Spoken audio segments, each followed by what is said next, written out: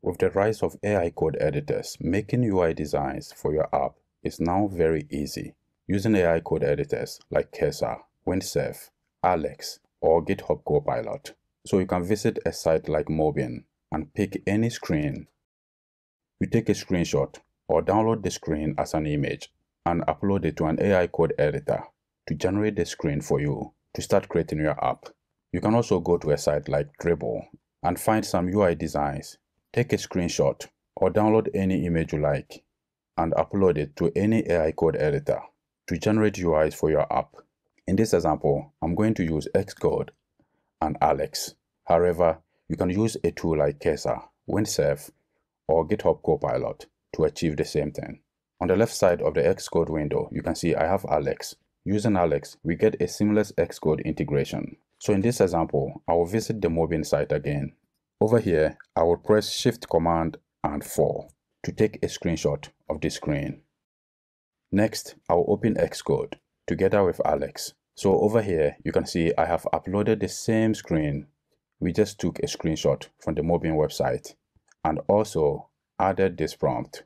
We want to use this image as reference to create SwiftUI views. Also, I stated further so that the AI model uses SwiftUI's toolbar to represent the items at the top part of the page. The private section contains a list, and also the bottom part of the screen has a tab bar. Lastly, I mentioned to the model to create multiple files if necessary. Over here, you have noticed we have the option to select from different models. In this example, I use Claude 3.5 Sonnet. The other thing you can do is to reference the Apple documentation by using the @sign. However, since we have the image, that is enough for this prompt. So after running this prompt, this is the solution I got from the model. First, it created the content view. I'm going to expand the window. So we have a navigation view containing all these navigation items. Ideally, we should use navigation stack instead of navigation view. So if you provide the Apple documentation as reference, that will be fixed. But here, I didn't provide the Apple documentation. So you can see here, it is using navigation view instead of navigation stack. The next file is the tab view. Since I specified there can be multiple files, you can see here, we also have a tab view.swift containing the tab items. So let's minimize the window and go to the Xcode project. I will go to the project navigator and go to this directory. Over here, I will control click and add a new group. Let's call it Notion Home. Then by going back to Alex, over here we can add the files generated by the AI model directly to the Xcode project. So let's select this folder and come to Alex. I'm going to first add the content view by clicking this icon. You can see over here, it added that automatically to the Xcode project. We have an error. I'll come back to that later. Let's go to the next file. So the second file generated is tabview.swift. Since we are still in the group Notion Home, I'll come back to Alex and add this file as well by clicking this icon. That adds the file to the Xcode project automatically. Let's go and fix the error in the generated content view. The reason we have the error is that I have another file with the same file name, content view.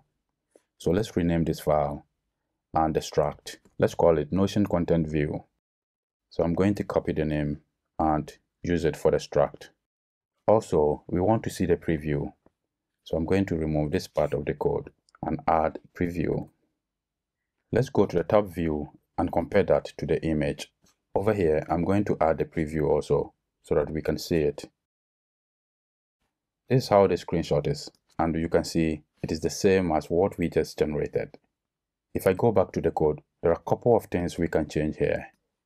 For example, we can change the UI color and also foreground color to foreground style because foreground color is duplicated. So over here, we can use foreground style. The tab bar is the same as what we have in the image, but you can still go ahead and clean the code a bit. Let's see the other parts. By going to the other file, I will bring the image again and compare. From the top view, it added only the ellipses, but once you have the structure, you can just go ahead and add it yourself. For example, let's add the leading view. That is the view you see here, this part. So that is contained in our toolbar.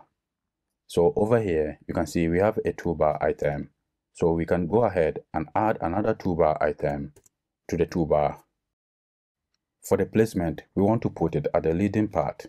This modifier has been duplicated. So instead of navigation bar trailing, you can put top bar trailing. It will be the same position. And also, we remove this and put a period and see the other options. So for this example, we are going to use top bar leading. So as I said before, if you generate the code, you should go through because you may get some duplicated code. So you can just go through and change whatever you need. Let's add the items in the leading side of the top bar. You can see over here, we have an icon. So let's bring SF symbols and search for a.square. That is this one. Or press Shift Command and C to copy the name and go back to Xcode. So from the image, you can see we have an H stack. So I'm going to add an H stack here and change the name of the image to the one that we have, a.square, and remove the text field. I'll change the color to, for example, system gray. That is the foreground style, or let's leave it as secondary. Next, we will create a V-stack containing the name and the email. So I'll come here and add a V-stack. Let's put, for example, alex@gmail.com. So this is how you can go ahead and edit the code further to add the things that were not added and remove the things you don't need. And also remove any duplicated code. For example, with the V-stack, you can see from the image, it is aligned to the left. We can come here and add the alignment parameter and use the leading side. You can now see the name and the email are now aligned to the left. If I go to the image again, you can see this part is also mixing, but you can add it. Since we specify in the prompt that the middle part is a list, over here it added the list and the detailed pages for each of the list items. So we can now go ahead and modify the detailed pages. We can also go further and add interactivity to any of these icons on the tab bar. But I'm going to leave everything here. So this is how you can create a screen from a site like Dribble, or go to a site like Mobin and take any screenshot and use it as reference for your UI generation. I'm going to do more videos about using Alex for iOS UI design. For example, you can pick multiple images and upload them to the Alex chat window to generate multiple screens for your app. So in my next video, we will look at that, how to upload multiple images to Alex and use them to generate multiple screens and UIs for your app.